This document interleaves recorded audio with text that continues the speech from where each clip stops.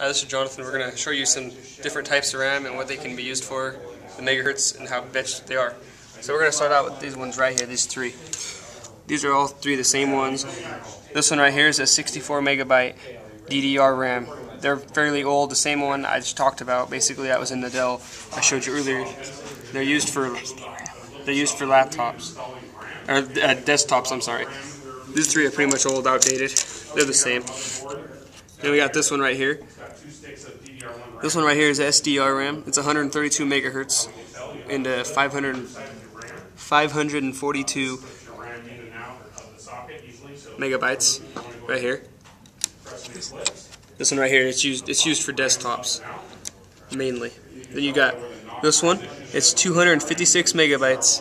This is DIMM RAM, fairly old. 256 megahertz. PC 133 SD RAM right here. This is used for the desktop. Then right here we have, so I can see it, 512 megabytes. It is SD RAM again, used for a desktop computer. It is 133 megahertz a second. Then we got this old, early maybe late 1990s computer RAM. It's only 4 megabytes. It's SG RAM, and it is 100 megahertz. Old laptop.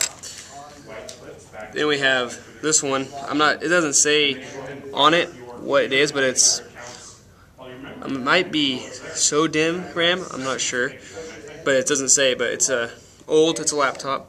It's made by NEC. Then we have this one right here. It's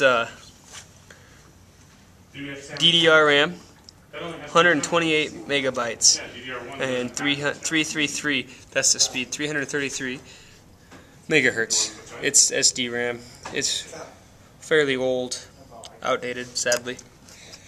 Then we have this other DDR RAM, 128 megabytes. And it's 128 megabytes, probably I'm assuming about 333 megahertz a second. And it's older. It's fairly old. That's used for probably a desktop. This one right here could be used for desktop and maybe a laptop possibly. Remember, for the RAM, don't touch the gold-plated things because it can oxidize this and it won't read correctly.